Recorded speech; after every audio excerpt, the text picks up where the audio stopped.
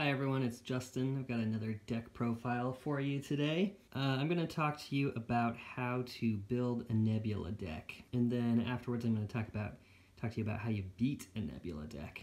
And I'll just I'm going to run through the cards first, but I'll just give you a hint that it all kind of hinges on turn 4. So here we have Nebula from the Black Order expansion for Versus. And she's at level 1, she has 0 attack, 3 defense, and 5 health. Her keyword power is Thanos' greatest creation. Nebula is passive, and she loses and can't gain other keyword or superpowers. So you can see that she is not a very powerful character. She's got a powerful appearance, but her attack value is 0, which means she can't even strike back. So you can't use strike back effects or anything like that. And she has a pretty low defense and not particularly high health either. And then she also has the keyword power Vengeance Stirs. So for 1 XP you level up. At the end of an enemy turn, if Nebula is equipped with a one-of-a-kind equipment, she gains an XP. So it doesn't require her to have much XP, she just needs 1, but it's a tricky level up condition, and so that's what this video is about, is taking advantage of that and figuring out how to do that as quickly as possible. So with that aside, before we look at her level up card, her level 2 card, let's take a look at some of the equipment that she can use. So in order for her to level up, it must be a one-of-a-kind equipment, and there aren't too many of those in the game. And the number that you can use to actually level her up before she gets KO'd is even smaller. So we'll take a look at what there is. This is the Nullifier. If you're a veteran Versus player, you know what this is. One-of-a-kind ultimate nullification. When the Nullifier appears, name a keyword or superpower. Enemy characters lose and can't gain that power until the Nullifier leaves play. I have to say, this card, by the way, this is a proxy that I made because I've got my real Nullifier in another deck, but this one is probably the equipment that you want to go for Nebula. Out of all of them, this one is definitely going to help you because it has that ability so that you can cause your opponent to lose critical keyword powers like, say, flight or other things that might make it easy for them to get at your Nebula when she's most vulnerable, which is all the time until she levels up. So Nullifier is a very useful card to get. So most of the time you want to be searching for that card, but there are a few others that could work. Next one is the Cosmic Cube. You'll note this is a Hydra equipment. So Nebula is a villain. You'll need some Hydra characters in your deck if you're going to use the Cosmic Cube, which is another reason why the Nullifier is good, because it can be played without any team affiliations. Just got the Marvel stamp. And Nebula is, of course, Marvel. So the Cosmic Cube, one-of-a-kind again, reshape existence for a skill. Look through an enemy player's deck and choose a card. Remove any number of cards with that name in their deck from the game. It's a great power, but it's not going to help you protect Nebula at all. So you can already see that the Nullifier is going to give you a distinct advantage over the Cosmic Cube. And then I have a level 3 Cosmic Cube. Again, Hydra, one-of-a-kind. Reshape the Mind. Look at an enemy player's hand and choose a card. Remove all cards with that name in their hand from the game. So this one could be interesting. Could be useful. You can remove again critical cards that will potentially help your opponent stun your Nebula. But I have to say, at 3 cost, it's already almost too expensive to be used at this point. You'll, again, start to see more of that as this deck evolves. Next we have the Darkhold, one-of-a-kind. It costs 3 as well, so it's going to be real risky to try to use this one. Malevolent, equip only to an evil character. Nebula is evil, so that's fine. Dark Magic, when you play your first plot twist each turn, put it into your hand instead of your KO pile. Now this can definitely be useful if you can get it out there, because if you play enough plot twists, then you can kind of double them up, and that will help protect Nebula by adding defense, because she has a very low defense. So if you play something like Find Cover to give her +3 defense, she'll get up to 6.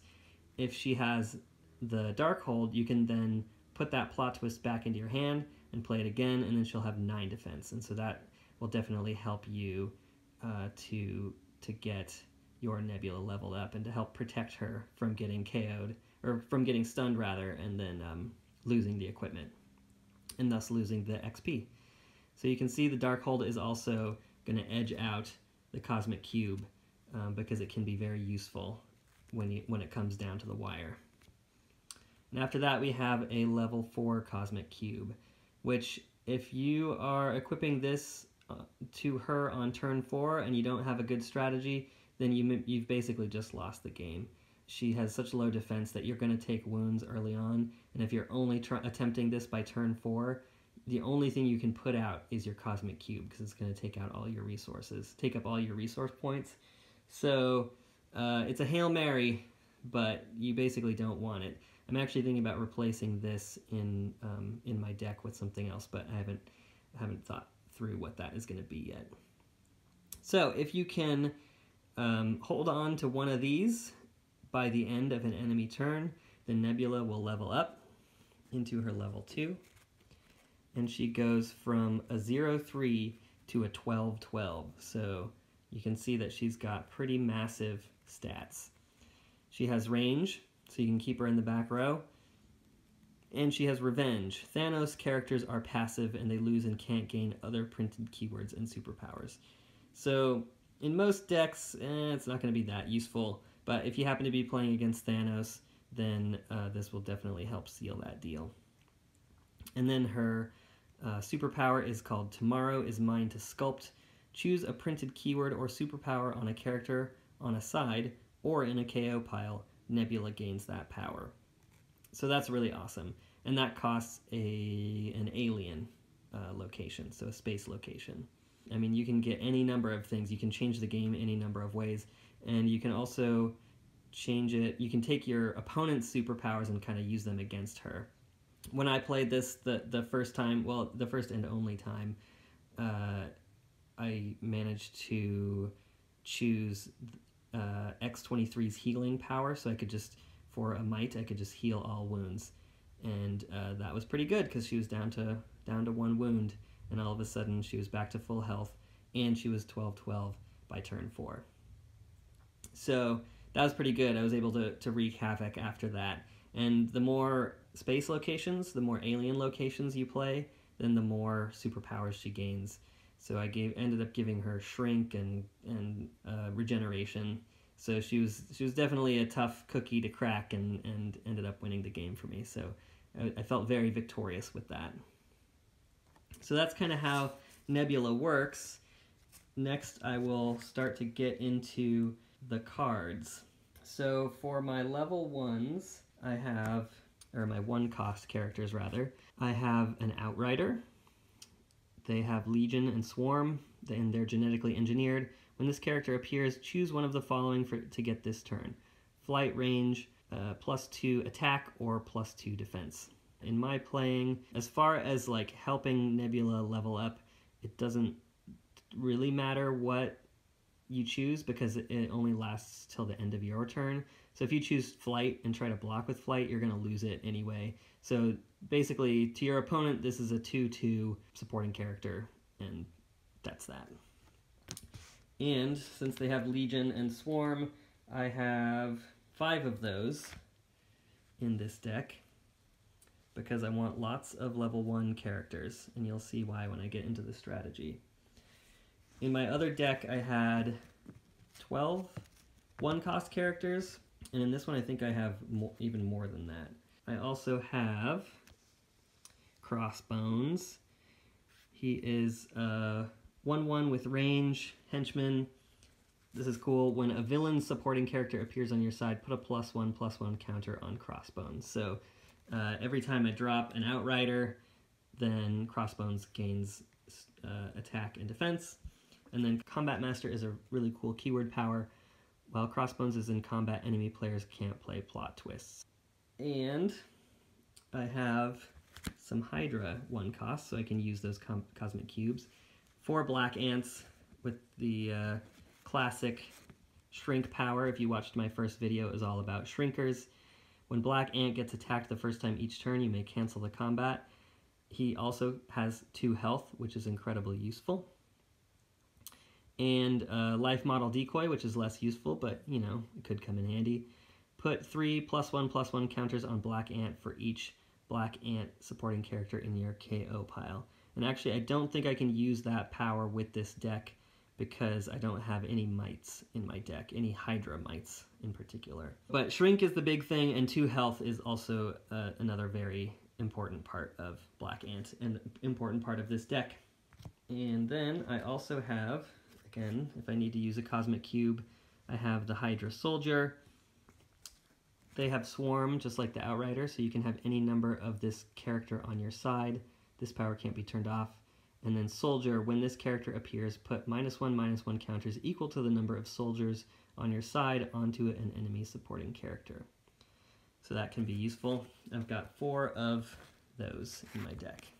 So those are all the 1-cost characters, and here is why I have that many. There's 15 1-cost characters, which is kind of incredible, because usually you want high-cost characters, and in this case, you swarm them with low-cost characters. Whoops. It's not supposed to be in there yet. So the reason why there are so many of these is because, again, it's critical on turn 4 that is when you want to make your move. That is how you're going to win with Nebula. Because you have to, again, protect her until the end of your opponent's turn. So you have to do everything you can to make sure that your opponent doesn't stun Nebula, and then she loses that one-of-a-kind equipment. If they manage to do that once, it's pretty much game over for you.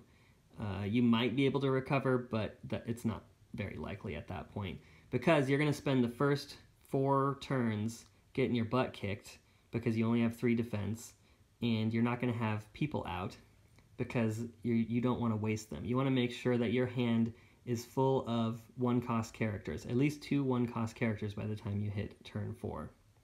Because you want to put those 1-cost characters out in front of Nebula. So you want to have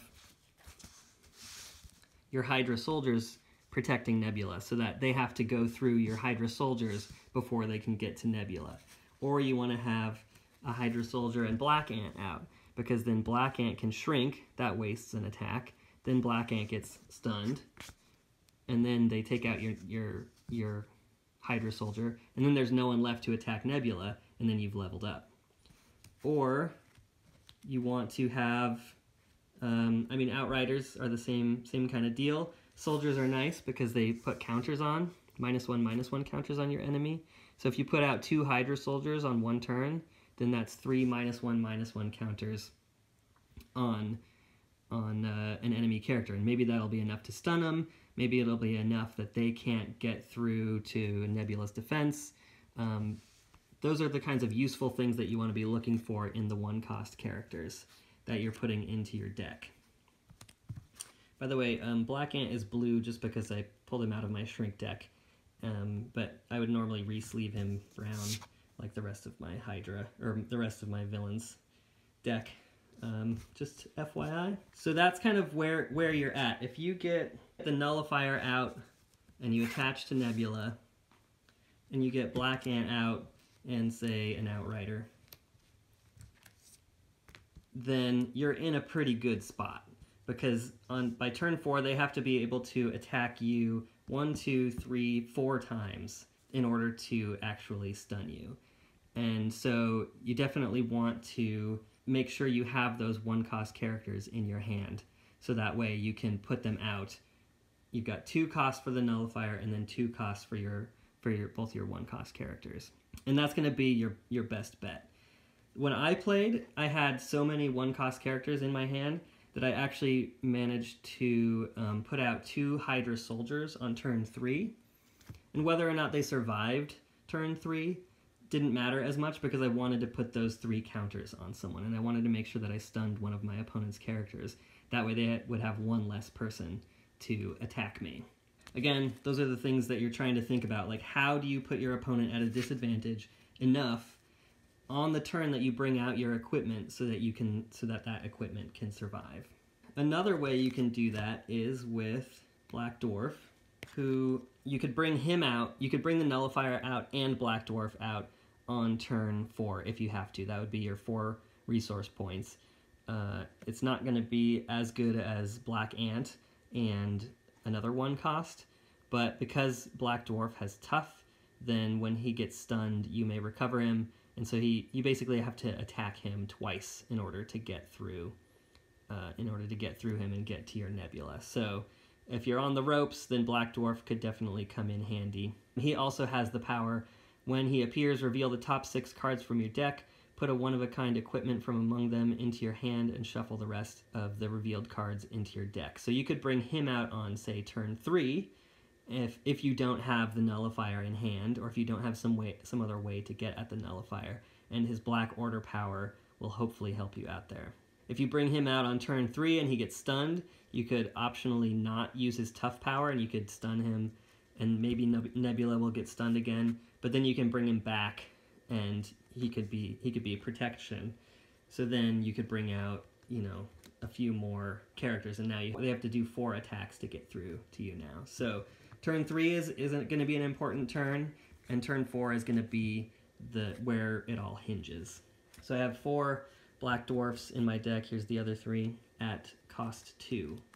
If you don't manage to succeed on turn 4, you're probably doomed, but I did put 3-cost Dr. Octopus in there because he's a villain. He matches the theme, and he has grab. While he's in the front row, enemy characters can't fly over him. He's a decently high defense for a 3-cost character, and so it will protect Nebula from flyers and will maybe cause them to team attack and exhaust a couple of their characters to get through him.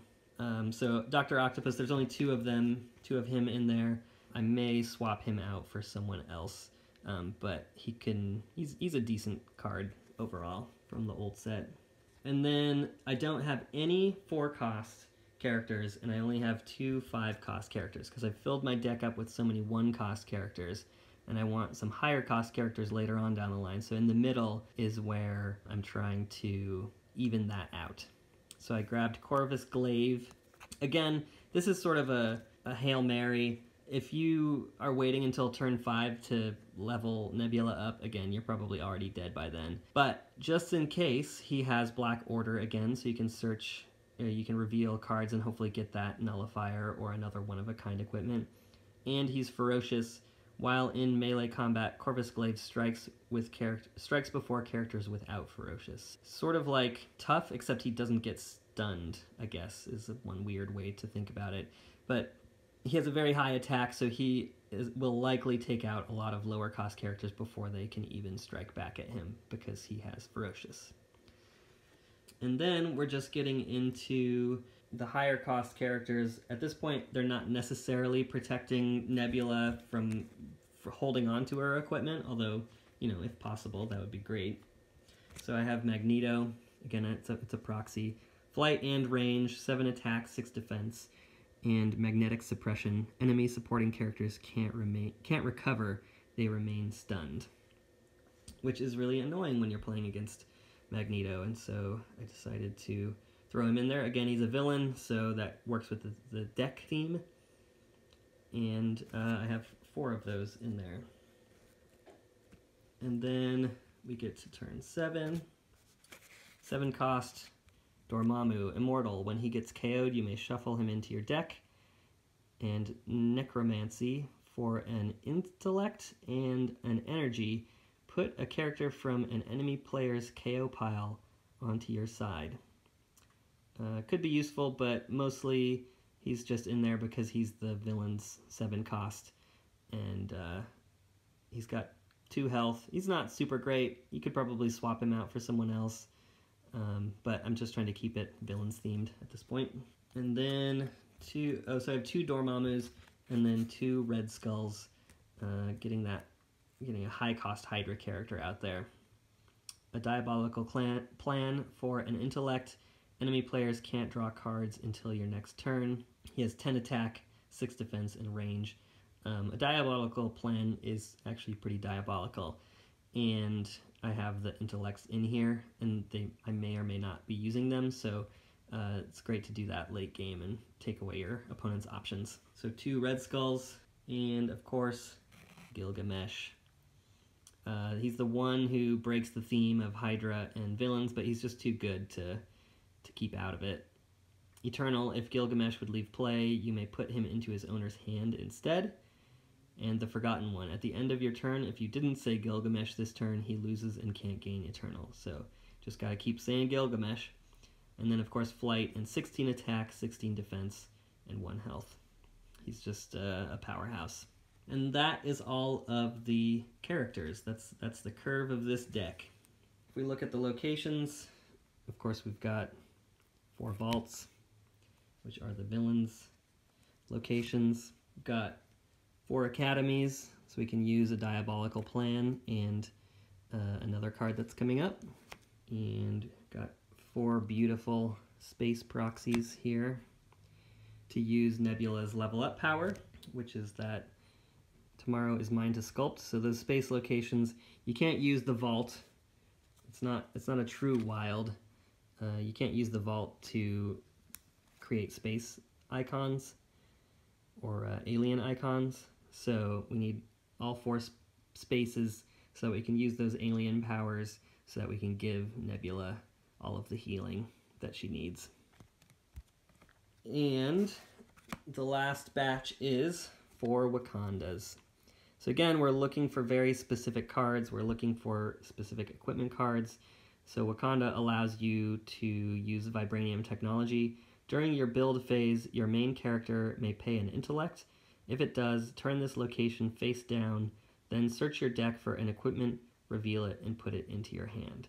So if you want that nullifier, there's no better guarantee than Wakanda. And of course that's why we have the 4 academies as well, because those give you intellects, which Wakanda needs. That's how those locations work.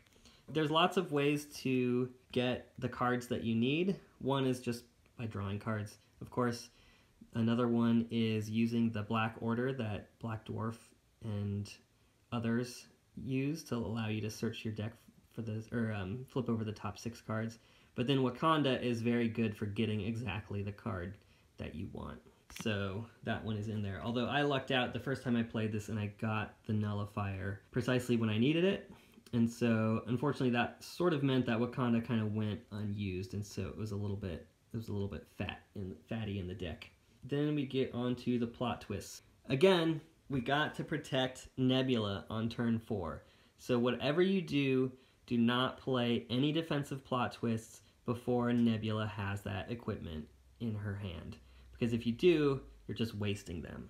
If you have the Darkhold, then you can play those plot twists twice.